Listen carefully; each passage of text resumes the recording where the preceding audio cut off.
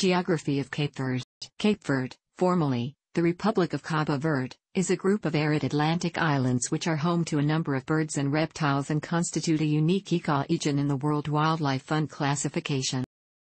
The Cape Verde Islands are located in the mid-Atlantic Ocean, some off the west coast of the continent of Africa. The landscape varies from dry plains to high active volcanoes with cliffs rising steeply from the ocean. The climate is arid.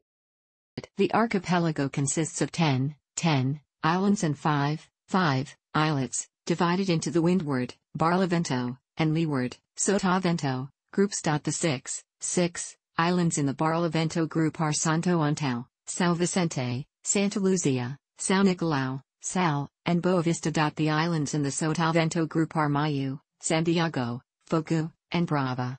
All but Santa Luzia are inhabited. 3 islands, Sal, Boa Vista, and Maio, generally are level and lack natural water supplies. Mountains higher than are found on Santiago, Fogo, Santo Antão, and São Nicolau. Sand carried by high winds has caused erosion on all islands, especially the windward ones. Sheer, jagged cliffs rise from the sea on several of the mountainous islands. The lack of natural vegetation in the uplands and coasts also contributes to soil erosion. Only the interior valleys support natural vegetation. Cabo Verde shares maritime boundaries with Mauritania and Senegal. Cabo Verde has signed treaties with Senegal and Mauritania delimiting the specific boundaries. However, the two treaties conflict in their delimitation of the precise borders. A cold Atlantic current produces an arid atmosphere around the archipelago. December to June is cool and dry, with temperatures at sea level averaging. July-November is warm and dry, with temperatures averaging. Although some rain comes during the latter season, rainfall is sparse overall and very erratic. Accumulations are generally around annually in the northern islands and in the south. The archipelago is subject to cyclical droughts. A devastating drought began in 1968 and was broken only briefly in 1975, 1978, 1984, and 1986.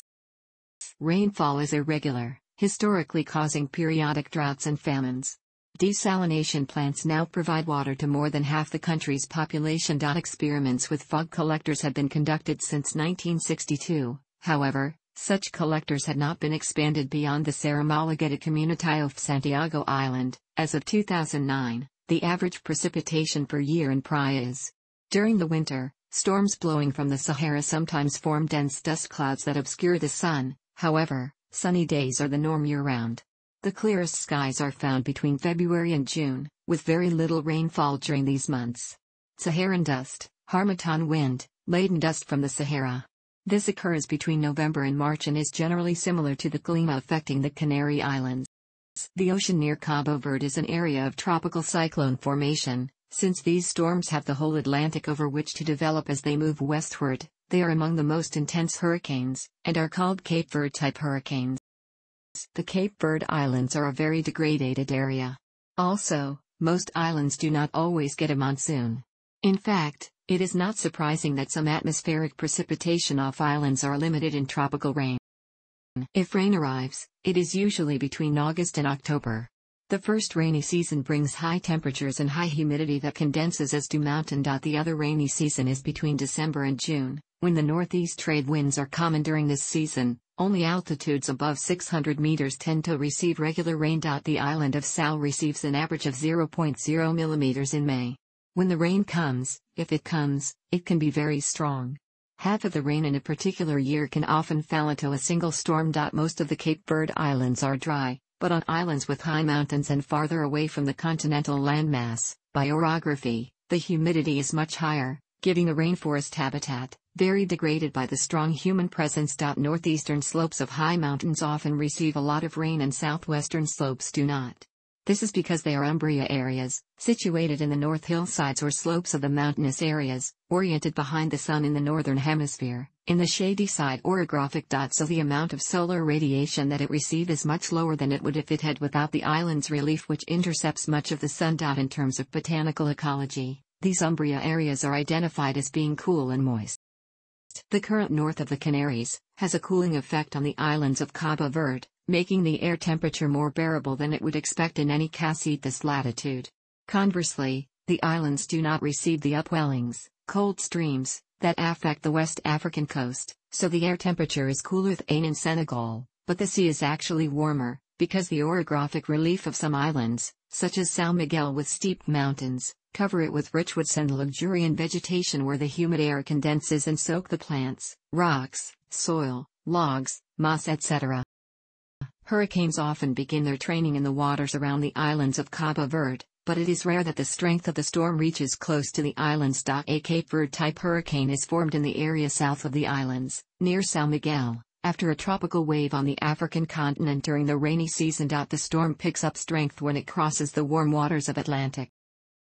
The laurel forest is a type of cloud forest. The cloud forests are developed preferably about mountains, where the dense moisture from the sea or ocean is precipitated by the action of the relief. Opposing the terrain to a front of warm, moist air mass, it forces to increase the height above sea level of that body wet and warm air mass, which cools and decreases the dew point, causing it to condense part of the moisture that falls as rain or fog, creating a habitat especially cool, saturated with moisture in the air and soil. It is the balance between the dry and warm influence of the subtropical anticyclone, hot and dry summer and orography the responsible for carrying cool wet. As latitude increases, this increases the impact of the storms, which in its journey from west to east, swept the western coasts of continents, dumping heavy rains as carrying high humidity. Precipitation multiply if these air masses are crossing mountains in the way. The resulting climate is wetter, but with an annual oscillation of the temperature moderated by the proximity of the ocean. Appear mostly occupying favorable areas named geographically umbrias. This is north hillsides or slopes of the mountainous areas that are oriented behind the sun, because the islands are in the northern hemisphere, between 600 and 1500 meters, thus benefiting from the humidity provided by the trade winds to form such a sea of clouds.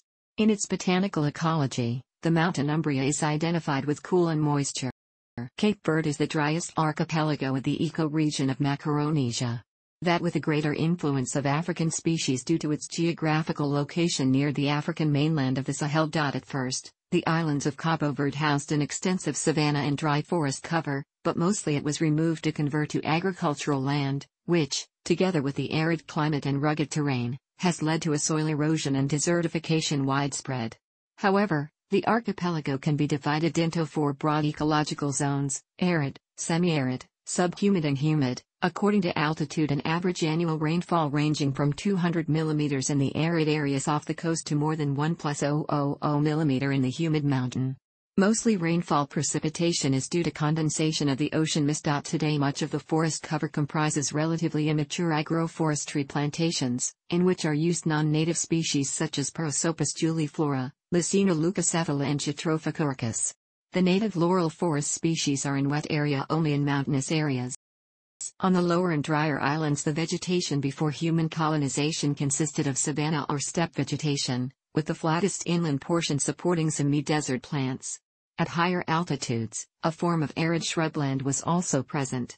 Once these islands were covered with savanna on the plains and arid shrubland in the mountainsides, but over 500 years of human habitation, since colonization by the Portuguese in the 15th century, nearly all the original vegetation has been cleared by widespread agriculture including the grazing of goats, sheep and cattle and the planting of imported crop species. There are some remaining patches of dry forest high on steep mountainside including a number of endemic plant species, but these are inaccessible and hard to study.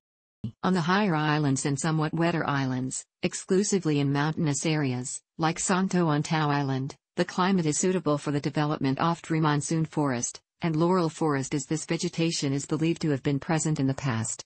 However, most vegetation has now been converted to agriculture and forest fragments are now restricted to areas where cultivation is not possible, such as mountain peaks and steep slopes. The demand for wood has resulted in deforestation and desertification. Of particular note is the endemic type of human subtropical laurel forest of Macaronesian laurisilva, found on several of the Macaronesian islands of the North Atlantic and Macaronesian African mainland enclaves, namely Madeira Islands, the Azores, Cape Verde Islands and the Canary Islands, a relict of the Pliocene subtropical forests, supporting numerous endemic species. These laurisilva forests are found in the islands of Macaronesia in the eastern Atlantic, in particular the Azores, Madeira Islands, and western Canary Islands, from 400 meters to 1,200 meters elevation.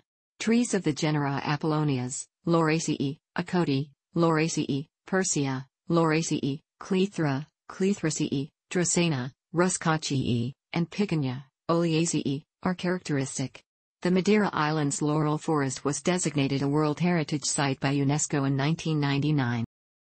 There are 4 endemic bird species including the Rosso lark along with more common swifts, larks, warblers, and sparrows. The islands are an important breeding site for seabirds including the Cape Verde shearwater and Fez petrel, Pterodromophae, which breeds only here and in Madeira. Santiago Island holds the only breeding site of the endemic and critically endangered Bourne's hare and the 11 endemic reptile species include a giant gecko, Tarantula higus, and there are other geckos and skinks in abundance. The giant skink, Macroscincus coctii, is now thought to be extinct.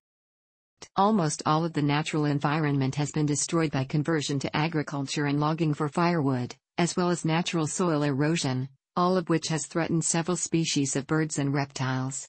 The remaining original forest exists at high altitudes only. Newer problems include illegal beach sand extraction and overfishing, while the nesting birds are vulnerable to introduced mammals including cats and rats.